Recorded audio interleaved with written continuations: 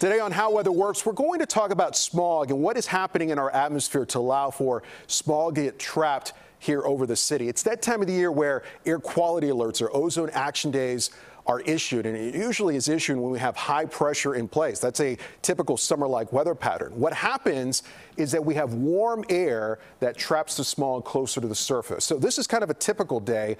As you go up in height, the air cools. So if you were to take a hot air balloon and go up a few thousand feet, the air will cool even on the hottest day of the year. But on a capped atmosphere, an inversion atmosphere, there's warm air just above us, and that traps the smog closer to the city. You can even see it if you're coming in from the west, that haziness that we sometimes see on a bright sunny day over the city. That's typically because we have that cap in the atmosphere, that inversion of warm air just above us that will trigger air quality alerts ozone action day. So we keep an eye on that whenever we forecast those sunny bright days could also come in with some air quality issues. If you have a specific weather question, we'd love to answer it for you. Just tweet me at Albert Ramon TV.